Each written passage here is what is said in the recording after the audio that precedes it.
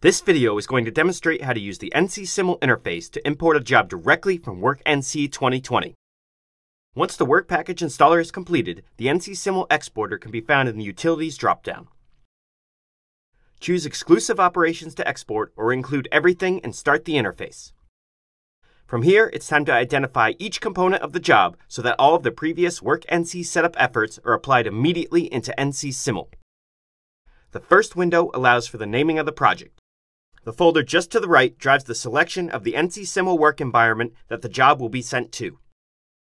This job has two operations that can be individually named and toggled active or inactive. For now, just the second operation will be exported. After an environment is specified, a list of available machines to run the job on will populate. In this case, only the Hermele is present. Now, it's time to set up the machine in the same way that would be done on the shop floor. First, the part and rough stock models are going to be attached to the table. Double-click on the model icon to expand the window and sort out the files appropriately. It is helpful if the models are well labeled.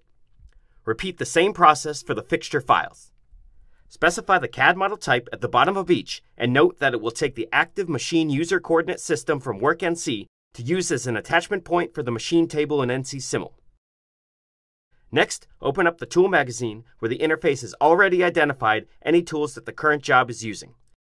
If there are any tools that can be excluded from the export, uncheck the applicable boxes. In this case, there are overlapping tool numbers between the two operations, so just check the 3 needed for Op2 and input the correct numbers. Right-click on the machining process to add the initialization. The initialization provides NC-Simul with an offset value to locate the program in the machining environment. Specify this for each offset used if there are multiple. Lastly, add the post-process G-code file or files, the exact ones that will run on the real machine. The project is now ready to be exported. Navigate to the File menu and choose the version of NC-Simul to send it to. Because all of the components have already been identified, NC-Simul places the stock, part, and fixturing directly on the machine table. It also loads the tool magazine with the 3 specified tools and applies the correct offset and P0 to properly locate the program on the part.